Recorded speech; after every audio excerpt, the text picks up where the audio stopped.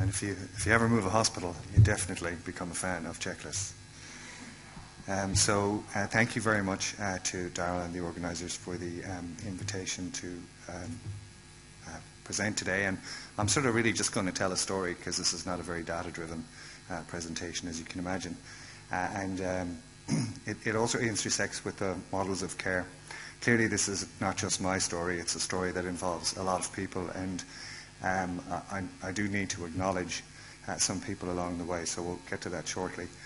Like many of you, I work in the Central Adelaide Local Health Network, which obviously is a bureaucratic construct, which means little or nothing to most people, certainly not to our patients.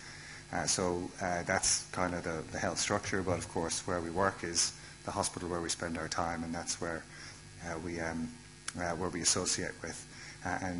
In my case, most of my clinical time is spent here at the Royal Adelaide Hospital. And just some quick facts. It was very expensive. It's very big, and it's full of technology, which is, to a variable degree, functional.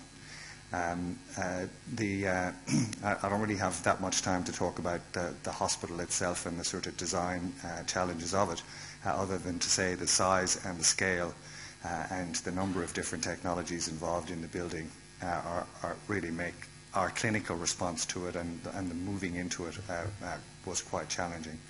So just for a minute, I'd like to talk about the people now. Obviously, hospitals are all about people, and even though we talk a lot about the design, it is really the people that make the job worth doing, patients and colleagues.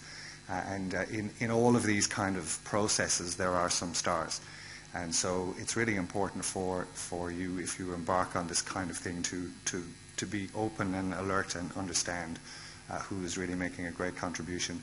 There are 2 of our stars in the audience, and many, actually more than 2 I can see from here. And so I'm not talking about the MER and the response team today, but Arthur and Michelle are sitting down there, who did an extraordinary job of helping us to move hospital.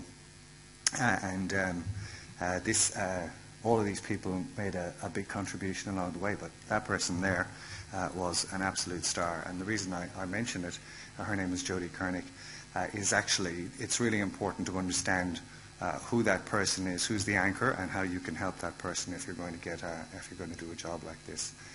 And then some of the clinical folks who kind of stepped up are just in the pictures. And this is the last person leaving the old Royal Adelaide Hospital. And moving in a hospital is as much about leaving the hospital you leave behind as moving into the new hospital. And that was both an emotional and logistical challenge. Not so much of an emotional one for me, but for many colleagues. So key challenges in the project were actually the design phase, and the planning had been going on for an awfully long time, and it got to the point where actually that was counterproductive, and people were sort of paralyzed because the process had kind of become a little bit opaque.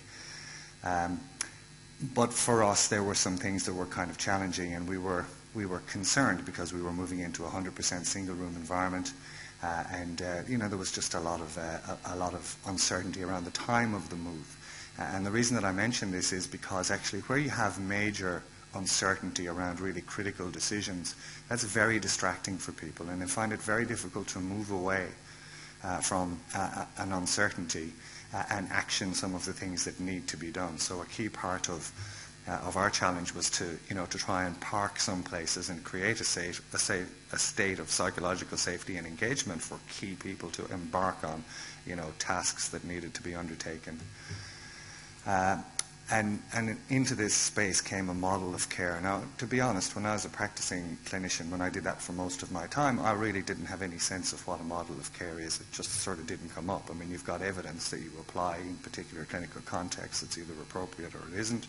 You can evaluate it and so forth. But a model of care became this sort of huge issue when people said to us, well, what is your model of care?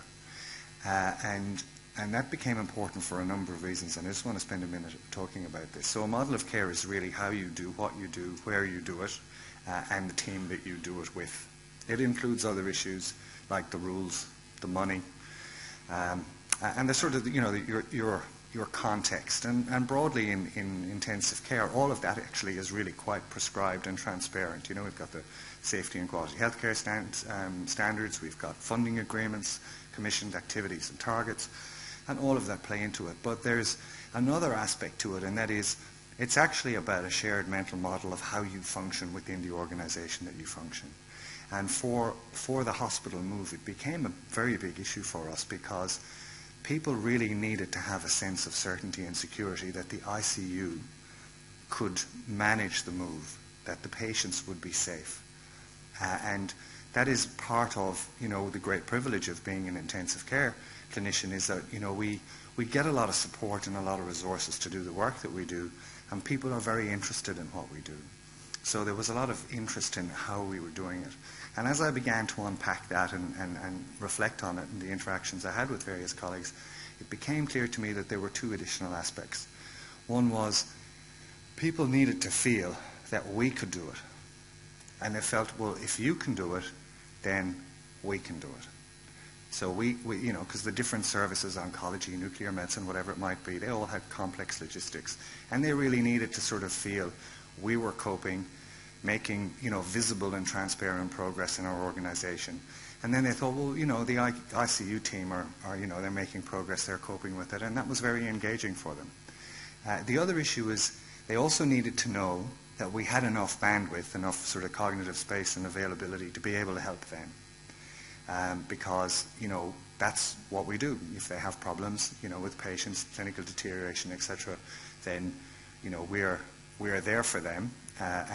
So they really needed to feel that, you know, both coming up to and during the move, that we had that, you know, we had systems and processes in place, communication channels, so that we were open and available to them. And then the third point about this, which was really kind of important, was it was our interrogation of other services that actually helped them to unpick certain problems. When we started saying to them, well, we've thought about these questions, and we would like to ask you, you know, how you're going to manage this particular problem if you have a clinical deterioration in this setting. On what day are you going to stop doing these particular scans, operations, interventions, transfusions?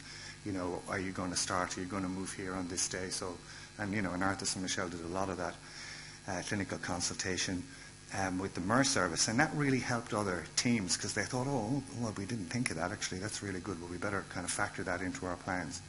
So that interaction from the intensive care was really important.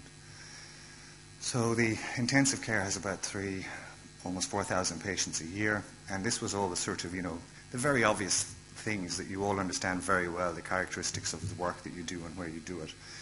And we just really explained that. We did make some accommodations to the scale of the new environment.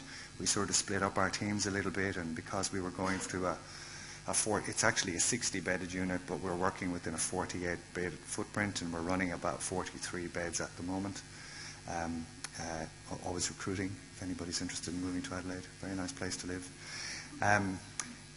So, you know, we did need to make some accommodations to the way we organise both the medical and nursing team structures. And as a consequence, you know, we aspired to making some improvements in the quality of the care that we deliver. And in terms of one of the biggest changes was that we got rid of, well, rid of is a terrible thing to say, we changed from having a special HDU and to having the HDU patients now integrated in the within the other, you know, the 4 pods of the unit that are functioning. So all of those aspects of things were, you know, those descriptions we had to, you know, we had to reproduce again and again and again and explain to people. And I particularly, as the unit director at the time, found it very confusing as to why everybody was terribly interested in that. And that really led to my insights as to, you know, the degree of security people need to feel by having us engaged with their services. The other thing that we did was we worked through some clinical pathways in consultation with other services and talked about how we look after, you know, patients that we look after together in a collaborative manner, as I'm sure you all do. The important point about that was that it was actually the journey rather than the destination that was important. Many of these, you know, endless discussions and very good interactions resulted in documents that we now really no longer use and often don't refer to. But actually we clarified a lot of, we did a lot of process mapping. And we created a lot of shared mental models, and more importantly, we began to understand and unpack some critical differences in perception about what we do and how we do it, and that was really quite helpful. So these were the benefits that we really aspired to get from changing our model of care. And then this is just a random picture of the building. People love pictures of the buildings where other people work. If you ever go to an international conference, there's always pictures of the buildings in which other people work. I've never really quite got it, but because it's always a big building surrounded by a car park, and they look sort of surprisingly, sadly, the same.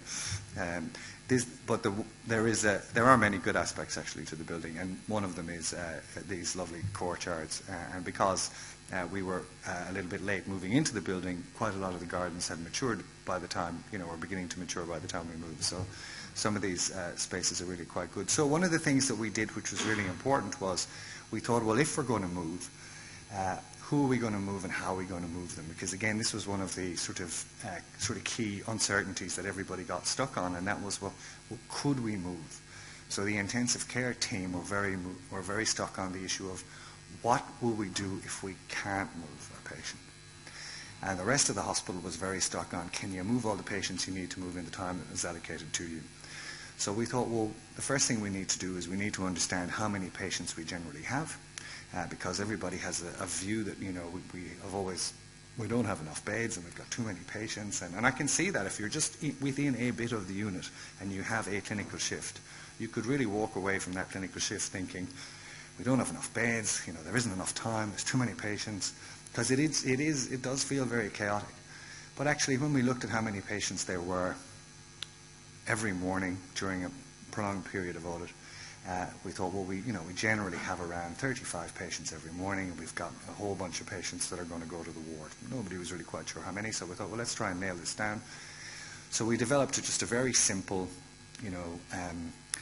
categorization to do an audit from, patients that are very sick to patients that are actually ready to go to the ward, and then we just measured the number of those, month after month in an audit, and we talked about the patients in the morning.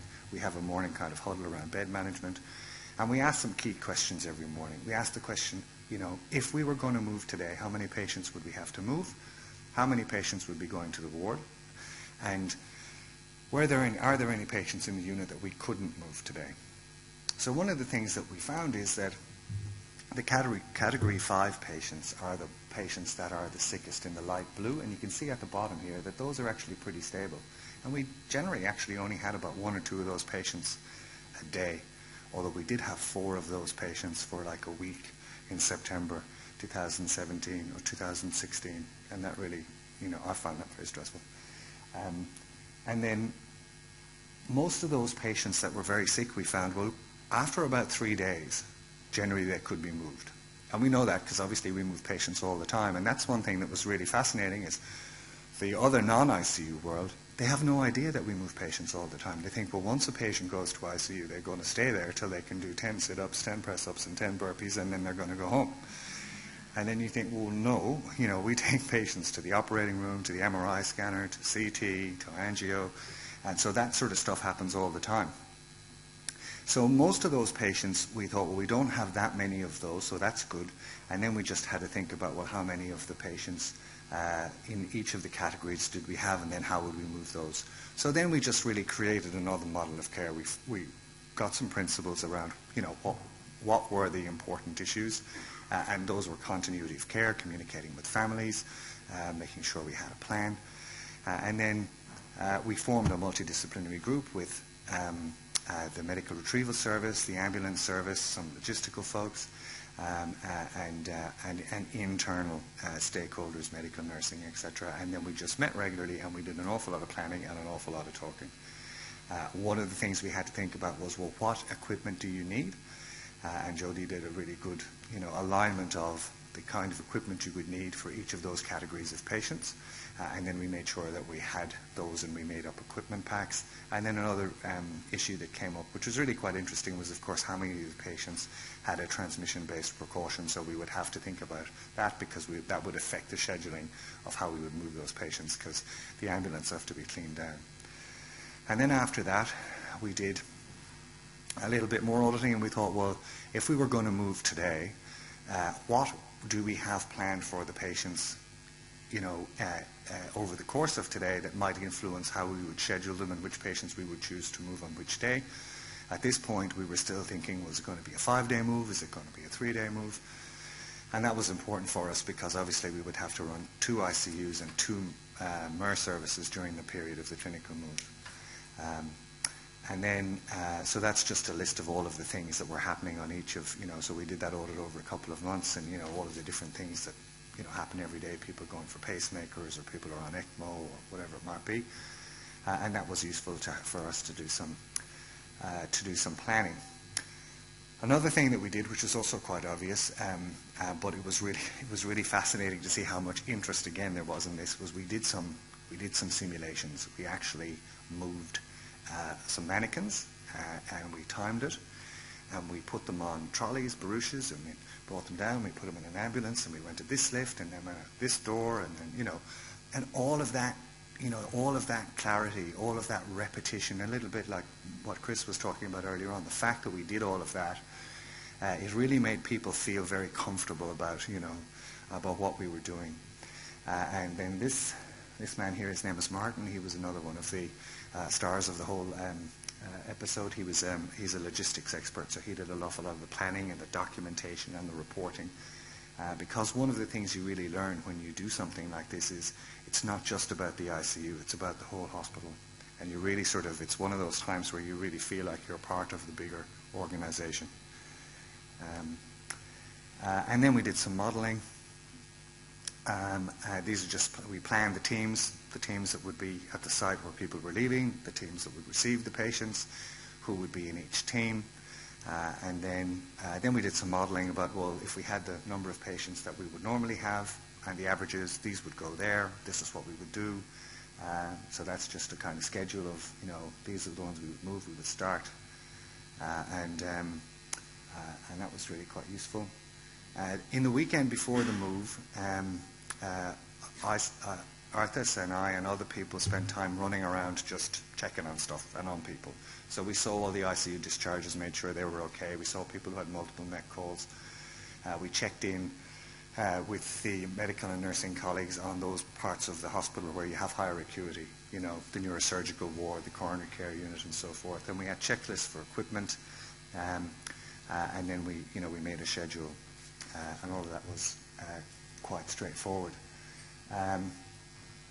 And then we just had a very quick checklist for each patient each day of go, no go. So obviously anybody who was on greater than 80% of oxygen, 15 a PEEP, people who were prone, on nitric, ECMO, balloon pumps, all of that, we thought, well, we won't move those on the first day. We don't need to. And then we can either move them subsequently. And the hospital had really were very clear and sort of said, if there's anybody that you're very worried about, you don't have to move them if you don't want to. Like, we'll provide whatever resources, money that you need to keep that person safe for as long as you need to. And that was really very helpful to us all. I think that made us feel really well supported. And then there was just a huge communication piece, and I really wasn't part of this, but I really have to just say what a fantastic job the nursing team did in particular, because people had endless questions. There was PowerPoint presentations on every single computer all around the ICU, and there was just frequently asked questions, and and people came up with all kinds of questions. And then the equipment locations was really important. So this one here, so there were maps of the new unit about where all the different, where the ultrasound machine is going to be, where's the echo machine going to be, where's the bronch going to be, where are the airway trolleys going to be, all of the stuff that people really needed to know. Anyway, these are just an example of some of the questions people asked. So we moved almost 300 patients in sort of 2.5 days. In the ICU part of the move, I'll just come back to that. The ICU part of the move was 31 patients, and we were done by sort of lunchtime on day 3. So I just want to go back to that. One of the key strategies was this was a ramp down unit, so this was a whole bunch of people that actually really pulled back our elective work and the work that came into the Royal Adelaide in the sort of 4 to 6 weeks before we moved. And that was really important, because we went from sort of 700 patients down to about 300 patients for the move. So I'm just finished. I just like this photo, so I just thought I'd put it in. A couple of other beefy blokes. And the important thing, I guess, to say is that we were very much part of a broader organisation, and both how the organisation supported us and how we supported it were critical to getting the job done.